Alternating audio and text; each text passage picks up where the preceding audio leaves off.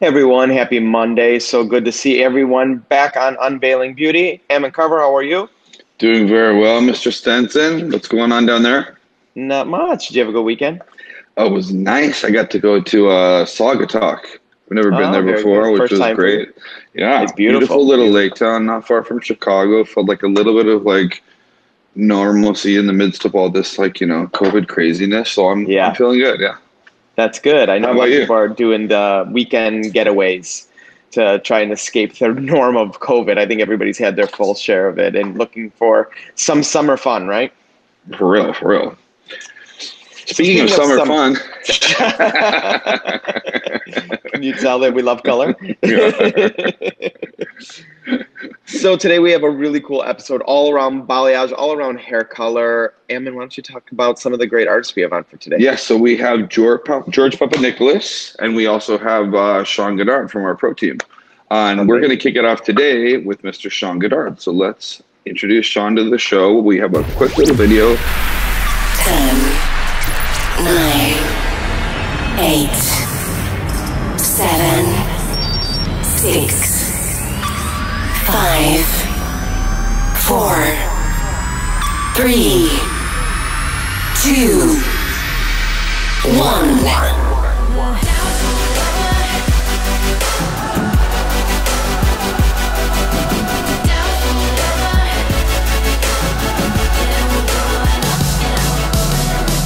Mr. Godard, how you doing, my friend? Hello, I am doing so good. Happy to be here. Good to see you Awesome. again. Good to see you. It's been a We long time. miss you. It's been a few minutes, I definitely. We're know. overdue. I feel like that's my line for everyone. It's been a long time, but it really has been a long time for It's everyone. true. It's true. I'm like beyond just Zoom and then these shows. I'm missing the actual Sean in my life. I want to give you a big hug. I know. We all miss it, that's for sure. We all do. So Sean, talk to us about some color. You have a cool technique you want to take us through. I do, yeah. I have a really quick, you guys know that I'm always about quick and easy and impactful. And, I was talking about this with someone the other day. Everyone's talking about like COVID color right now, but I'm like, why do we have to think about it that way? Why can't we think about moving forward after this with a smarter way of working, not harder? So these techniques, I'm scrapping the name COVID color and we're just going for like a quick, impactful technique because salons are finally opening and stylists are excited to be getting back behind the chair. So yeah, the technique that I'm going to share today is a modern twist on like a bolder, I hate to use the word chunky highlight, but we definitely see that that's coming back in action now. We definitely do. So take us through it. Cool. So I have a mannequin head, of course, to set you guys up. They're gonna show you a picture right now of the mannequin head. So here's a look at the finished result, so you guys can see how that looks. I have her here with me in real life as well, so you can see that she has some bold pops of color, but it still has a soft, like modern edge to it. What's so great about this technique is that it's really all living on the top of the head. And then if you look underneath, she still has that depth, but the depth is important to create the pop of that lightness on the end. So on the mannequin head that I'm going to show you here, I actually did a little bit yesterday playing around more with this technique. So I left it raw and untoned, so you could take a look at how that looks as well. Because I think sometimes we think that all the magic happens in the toning, but if you actually do the color a little bit differently, you can get away with not having to work as much on that toning portion. So the section that you're going to work with, let me get her up here, is simply a rectangular section on the top of the head. So it's coming from the occipital bone, the parietal ridge, and then coming back to a square shape just behind. The kind of rule of thumb I go with that is about the size of a peace sign or the width of where a foil would fit. Through the sides, what I did was I took a curved parting just going down to the corner back, if you guys can see that on there. And then I secured that up forward in a little ponytail. So we're actually going to do that on both sides. And on the other side, I want you to see how that actually worked out. Okay, so here you can see this is the untoned portion right there. Mm-hmm. So if you guys can catch how that blend is happening throughout, that's created by using the ponytail, which is super simple. So here I'm going to show you how we did that. What you're going to do is take the ponytail, because it is a larger section, just separate them off into thinner, more workable size pieces. And then I'm going to be just demonstrating with conditioner today, but you'll still get the visual. What I like to do is start by placing some color onto the foil. The product I would work with for this is Redken Flash Lift Bonder Inside with 30 volume. So what that's going to do is give me like maximum lift and brightness in a really strong, fast-acting lightener. So I'll paint that up, and you can go as close to the ponytail as you'd like, just don't go right into the actual elastic. So then once that section's done, you can come through and take another piece, but you kind of have an option here. If you want to leave some more depth and dimension, you can take a slice and leave it out. And I'll actually just drop that behind the foil to keep that out of the way. And that will just leave a little bit more dimension into us. So then the next section will drop down onto the same foil, and we can continue applying all the way through. That's so cool, Sean. So that seems so easy. I guess you would say like the number one benefit of doing this versus like obviously like when people think of a chunky highlight, I don't think they would ever even start with the sectioning and the way that you approached it. So explain to us the theory with the sectioning and how quick the application is. Okay, cool. So the concept behind working with ponytails involves over direction. So you guys know with hair cutting, when you over direct the hair and cut it, it maintains length in a certain area. So the same thing is actually happening here. We're maintaining the length of the dark root in this scenario, dragging all the way from this point up until when it hits the lightener in the foil. So what that does when you release it is it gives you an automatic blend that even if you didn't have a very soft transition here, you could make a hard line. And when that falls back, you're going to be guaranteed that you're going to have softness in it. An important thing to keep in mind is just like any elevation, you want to always be thinking of elevating it up above versus dropping it down, because then you'll actually see the line. So as long as you're going above the horizontal, you'll always have great softness with that. So we'll pretend that I finished that piece now. I want to show you guys quickly how to get through the top because it's just as simple. I'm going to be going back to kind of the old school, I think, in a way. When you think about hair school or how a lot of people learn how to do foils, it's in like a traditional like mohawk pattern, kind of going back. And the reality is if we want to get some of these chunkier looks, we kind of have to go back to how we used to do things, but add a modern edge to it. So here in this front section, I will show you how we begin that. So like I said, I did it already yesterday, and I only put in, I think this was 6 foils that I've started with, but you can see here, again, this is raw and untoned. Hopefully you guys can catch the little bit of that face frame and highlight in there. What's going to be different about it is how we kind of blend by doing different points of lightness on each of our foils. So we know it's popular to do a back-to-back foil along the hairline. So that first foil I take out, what I like to do is go right up to as close as I can to the hairline with that particular foil. So I'll just start placing the foil on and then applying it just like you would any regular foil, making sure to saturate all the way down. Then once this one's in, so this one I took right to the scalp. The next section that I'm going to take, we're going to drop it down a little bit further. So again, that's kind of going with that concept of over directing. We're pulling the hair forward to keep a little bit of a natural root extension in there, if you will. So this next piece, you can see here in the one that I did previously, the blend begins about 1 inch down now away from the scalp. So that's going to start to give us that transition so it doesn't look like one really big stripe happening in the front.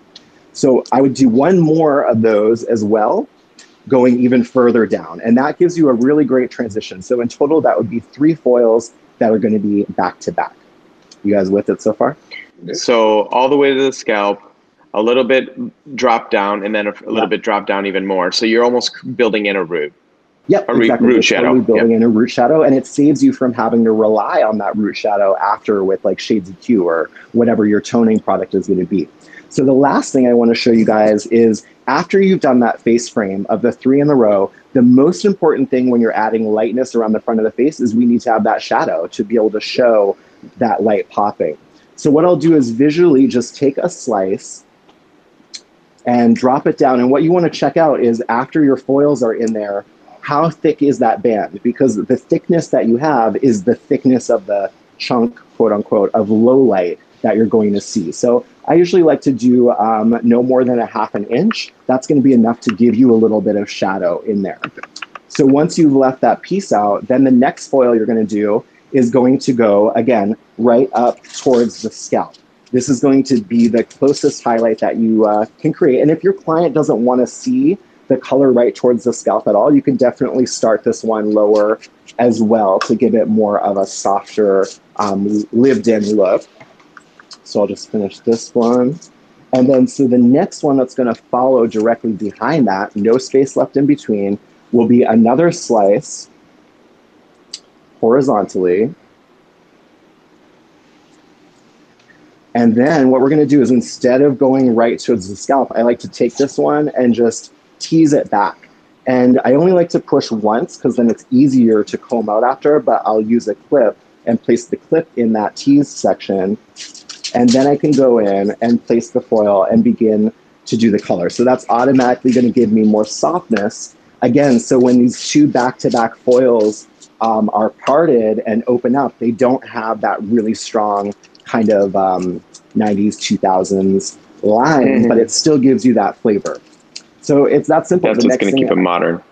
Yeah, that's what's going to keep it modern. So all I do is that pattern of those two together, leave another space. Those two together, leave another space. And like I was saying, it really goes back to how we used to do hair. But I think back then it used to be black, blonde, red, black, blonde, red, something oh my God, crazy. guilty, guilty. I mean, it was really easy hair. So the cool thing is, with that coming back, we already know to do it. It's just really figuring out how to like finesse it and make it fresh, and don't try and put the black, blonde, red and keep it modern. Things come back again. Yeah, the chunky roots, but not the Kelly Clarkson a la 2000. I think everyone can say they had that picture brought in or do still. There's one other client I want to talk about. That was our straight, smooth-haired client, but of course we also have to be able to do color for textured hair. And what we know about textured hair is that it really responds differently because of the way it lives on the head, right? So if you were to try and do really fine micro highlights in textured hair, it's going to be completely lost in that end result. So I have two heads. I have a before head and the after of this look. So I'm going to put them in so the light will adjust for you. So here you can see where she was starting. Really dark, just natural textured hair. And here's where we got her to. The cool thing about this look is that there was zero lightener used at all. So the product that I worked with was Redken Blonde Idol High Lift. And that is these guys right here. So they come in this tube. I mixed it with 30 volume and it was able to lift and give me the deposit and really keep the integrity and health of that hair so that it doesn't dry it out even more. So same technique, but done on curly hair. Remember, always take really big sections or do back-to-back so you don't lose the color effect in that. So Sean, talk to us about the products that you used. What colors did you use? So the products I use, so for the lightening, it's always the Redken Flash Lift Bonder Inside. It's my go-to lightener. I love to mix it in a 1:2 ratio. I find it gives me the best consistency for doing foiling. If you're doing balayage, like open air, you can use it as well, and it will work great for you for that.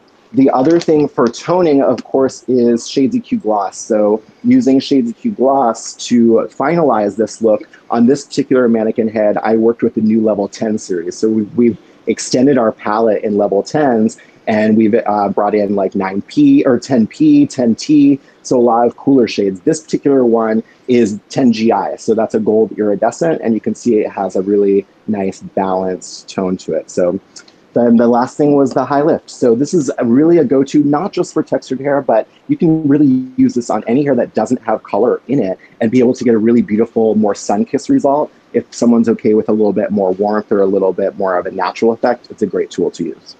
Nice. And you use that in place of the lightener? Yeah, I would use that in place of the lightener, and that can be mixed with either 10, 20, 30, or 40 volume. So you really have options with it. What you want to know when you change the developer in each of those is the higher you go with it, the more warmth you're going to see with it. So if you want to control that warmth, you can go in with a lower volume of developer and actually still get a really beautiful result, but with more control over it. Perfect. And what was the level of developer you used in the lightener?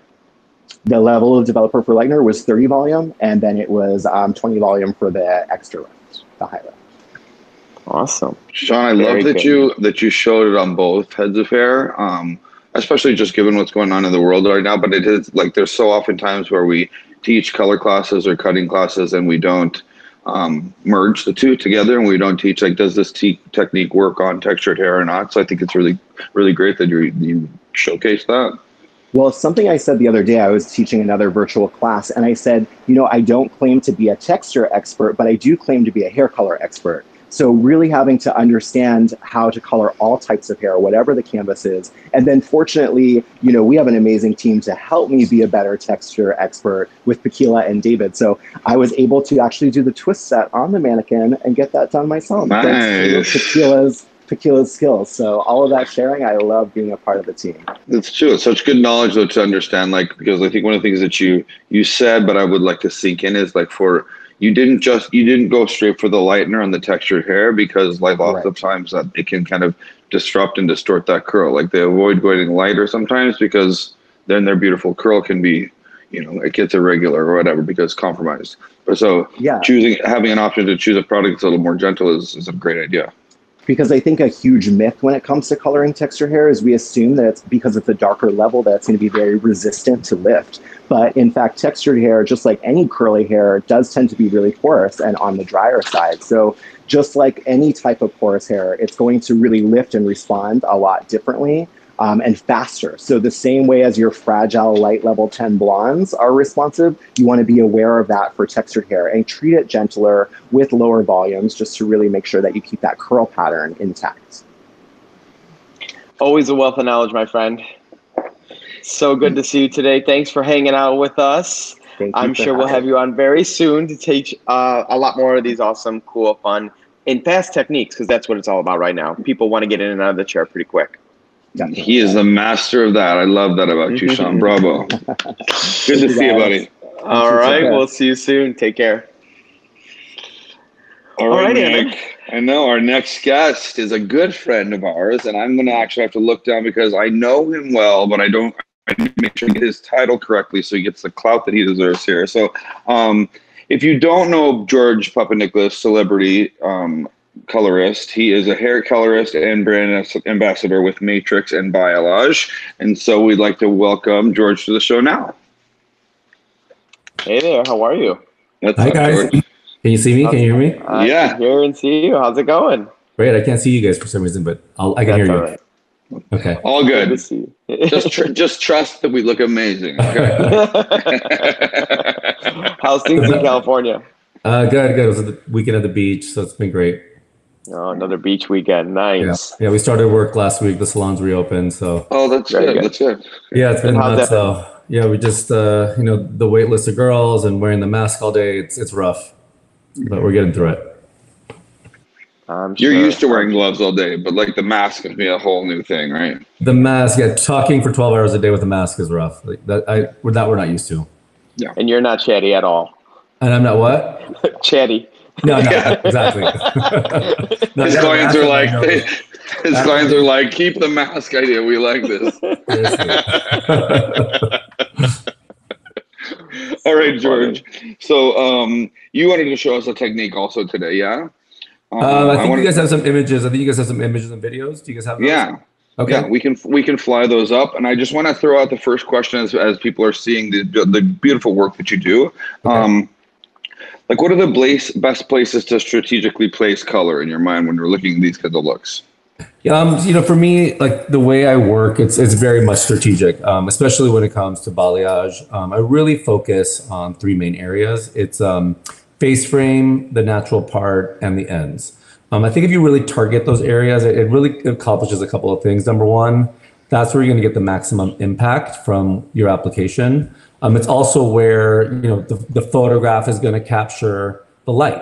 So if you think about whether it's a celebrity client or just a regular girl, she's not going to be photographing the nape of her neck. She's going to be photographing from the front, from the sides. It's where the sun would hit it, and that's really where you want to get the pop. But it's also keeping a lot of negative space in the hair. I think that's important to have, a lot of their foundational color, keeping that depth in there. That's what really makes the highlights really pop. But the other thing is it also keeps the hair healthy. When you keep a lot of the hair virgin, healthy, their hair is going to feel better. It's going to get longer. It's going to stay thicker. And there's going to be a higher chance that those clients are going to rebook and kind of stick with you. Sure.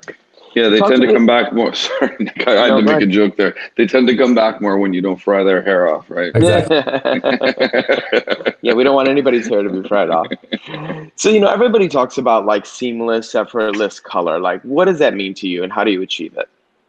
Well, for me, I think that's what separates, like amazing colorists and like what you typically would get, I think, in most salons is like, I think I call it like the noodles.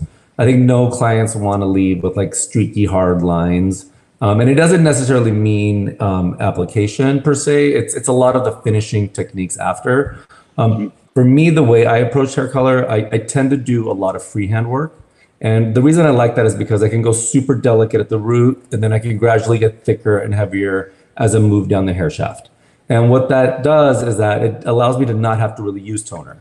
Because if I keep the highlights super soft at the root, you don't get the hard, streaky lines.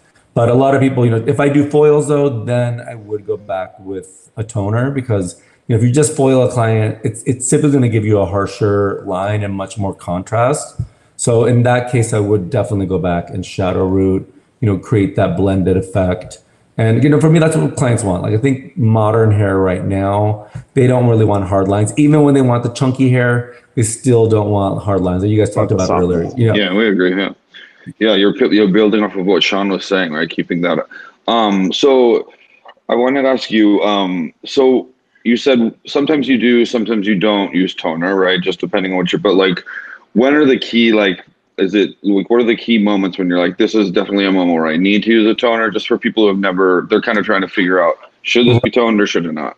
So my blondes, I like to keep them really vibrant, so unless I'm doing a platinum blonde, then I would use like, a platinum toner, but typically like a beachy blonde, I don't necessarily use a lot of toner unless it goes towards the root area.